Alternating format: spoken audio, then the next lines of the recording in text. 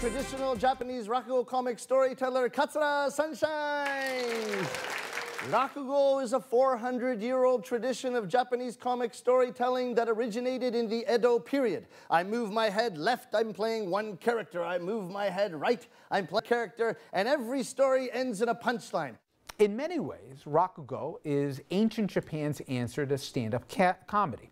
Katsura Sunshine, he performed at Japan Day in Central Park last Sunday, and he also performed at the Japan Society last night. It is all going to be part of the new NHK World Series Dive into Ukiyo-E, if I pronounce that right. It starts next month on NHK World, and it runs through October, and Sunshine is kind enough to join us now. I'm sorry if I butchered some of the pronunciations. I did my best. That was perfect. Well, first of all, give a little explanation as to what this art form is, because as I mentioned before, in many ways, especially for the Edo period, this was kind of stand-up comedy, right?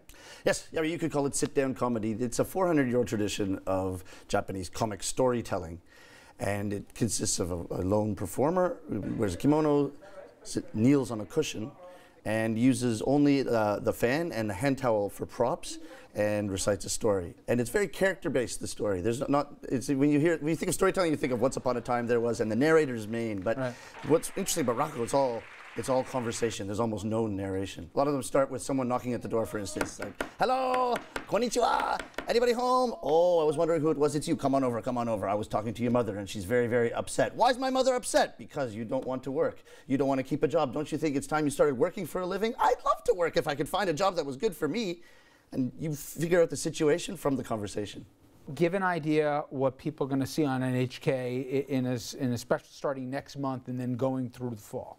Right, so Rakugo storytelling started in the Edo period in Japan, and there's this other art form called Ukiyo-E, and they're woodblock prints, which were also popular in the same period. And these prints are actually more famous than Rakugo in the West.